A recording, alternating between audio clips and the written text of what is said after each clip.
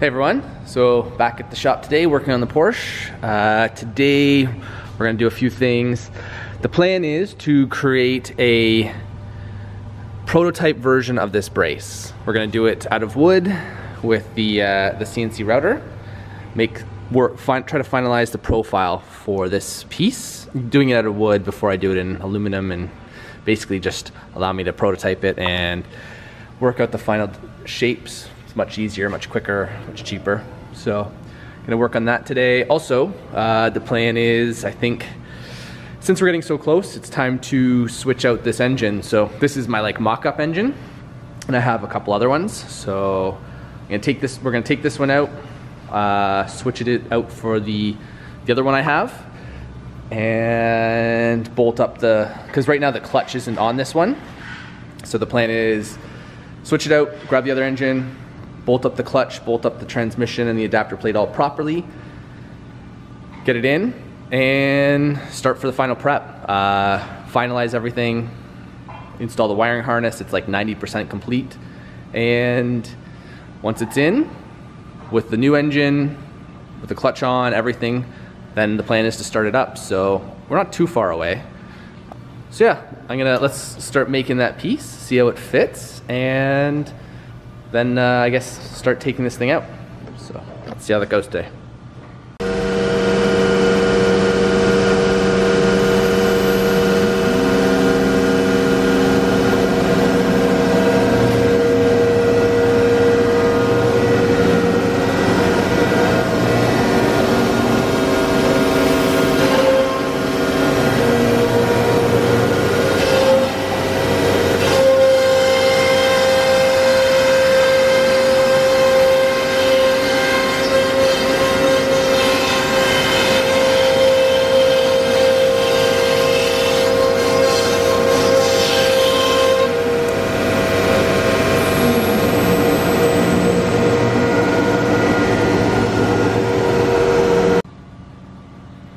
So yeah, here we go. We have our sample of the brace cut out by the CNC router. I'm gonna test fit it now, but basically this is what we've worked out so far for the profile of our new brace, and let's see if it fits.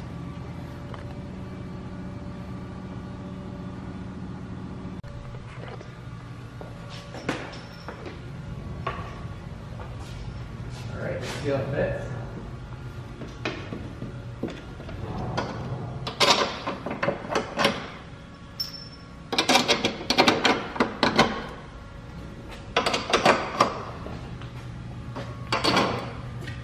Pretty good. Fit beautifully. So this is the profile. I've got maybe a little bit less than 1/4 of an inch. But we were shooting for about 1/4 inch clearance all around there, but fits well. And no matter what, we're gonna have to sacrifice a bit of ground clearance, but it's not really too bad. I'll get it down on the ground so you can see what we're working with ground clearance wise, but I think this brace is pretty nice. So it's gonna be all machined. Basically, I have a big chunk of aluminum, 6061. We're gonna machine it all out of that. And then this will be sort of all sorted out for the suspension brace, which is kind of a big part of it. So now that we know it fits well, clears, I'm gonna get it down on the ground and just double check the ground clearance and make sure we're happy with that.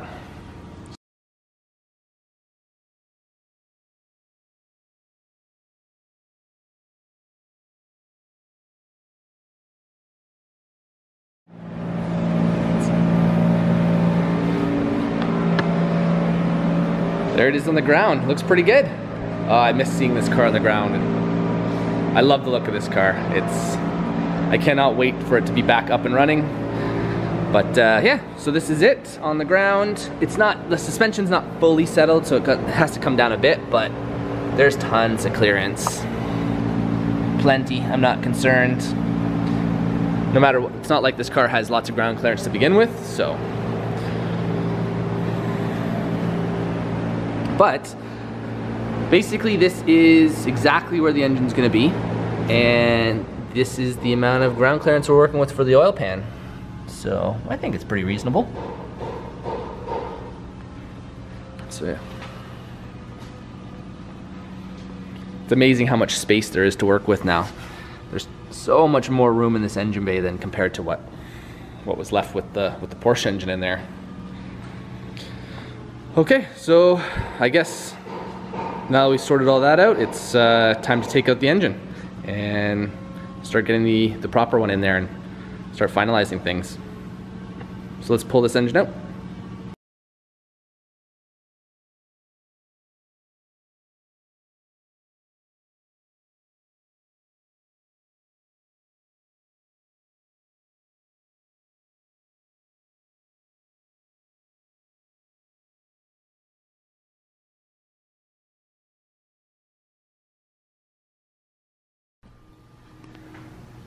Okay, so I have one of my other engines here. This one is more complete. Haven't really taken apart this one at all. So all the accessories are still on, belt and whatnot. So the plan is finally attach the adapter clutch kit and the adapter plate to this engine, bolt up the transmission, and start dressing this fully in preparation for, I guess, the final install. So this will be the engine, this will be the stock engine that I run in the Porsche for now. And eventually, depending on how it goes, eventually I'll build the other one that I had.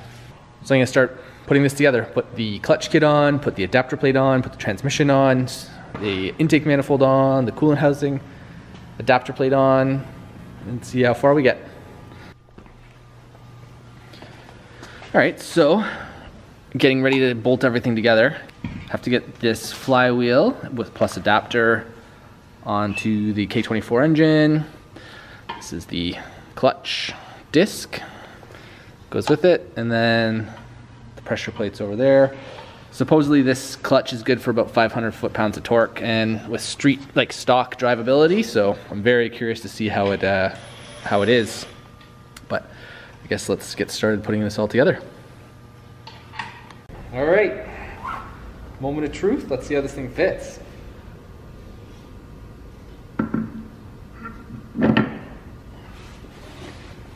All right, it's pretty good.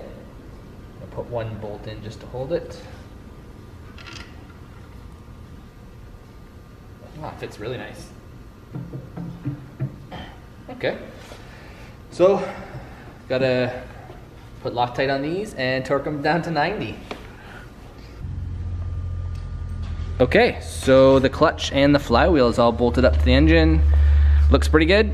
I went on nicely. It's a really nicely machined piece, so this thing is tough. It's all steel, so it should be nice and strong. It's a bit heavy, but hopefully that doesn't really, I don't know, hopefully it doesn't really affect drivability. Otherwise, it looks fantastic. It's a beefy piece, so anyways. So now it's time for the adapter plate. So we'll put the adapter plate on and then we will see how well we have aligned this clutch and how hard it is to get this transmission on now. All right, transmission's back on. Everything's bolted up nice and tight. The clutch is in there, the flywheel's in there. So we're gonna have to dress it and get it back in the car. Let's see how, just get that one step further to being done. It went on nicely with the clutch. I was worried that it was going to not align well, but it did. So now that we're getting close to putting the engine in, one thing I haven't talked about is what I'm doing for the fuel system. So because the fuel system is a returnless system, the plan for now is to use the stock Honda S2000 fuel rail and then adapt it to the Porsche fuel system. The Porsche fuel system is, I think, a 3/8 line, so it then uses the OEM style fuel injection fitting. So I got this fitting, which allows me to plug into the original Porsche fuel system, and then this special K-tuned fitting allows me to adapt to the Honda fuel rail. Fuel injectors wise, we're going with the Performance Fuel Injection set from Performance Fuel Injection. They're Bosch 1000cc injectors. I use these guys all the time. They are helping me out with this build, so I want to give a big thanks. This is their, if you want to check them out, their Facebook page is Performance Fuel Injection.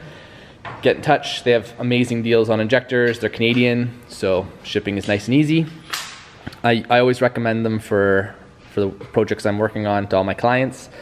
They've never let me down, so big thanks to them. And if you need injectors, definitely check them out. But as part of what we're doing today, I'm going to install them with the S2000 rail so that it's all ready. And then once we've got everything in, then I'll sort out the actual fuel line. I also have to give a thanks to K20. They've hooked me up with a lot of the parts, a lot of their Dash 8 fittings, which is what I'm going to be using for the fuel line to connect the Porsche fuel system to the Honda fuel system. So yeah, I'll show you that as we go along. Okay, so fuel rail on, the 1000cc injectors are installed. I have the K-tuned fuel fitting on the rail with one of their 90s to Dash 8. So this is the plan. 1000cc injectors, OEM S2000 fuel rail, K-tuned fuel injection fitting adapter, and one of the K-tuned Dash 8 90s. And then we're going to run Dash 8 line to the stock Porsche fuel line. So everything is bolted up. We're almost ready to put it in. Throttle body's on, belt's on, all the accessories are on. Still have to make one piece just to adapt this hose to here, but it's getting pretty close. So yeah, we're gonna put it in and see how that goes. Okay, the new engine is in. Everything's all kind of finalized. Everything's bolted up. Starter, alternator, all the accessories, intake manifold, and throttle body's all like bolted up. Transmissions all bolted up with the new adapters. Clutch is in. So now, basically, it's at the point where I just got to finish this wiring harness, and then I think I can crank it over and see if it'll start. And that'll be like the moment of truth. So that's it for this update. Hope you guys like it, and thanks for watching.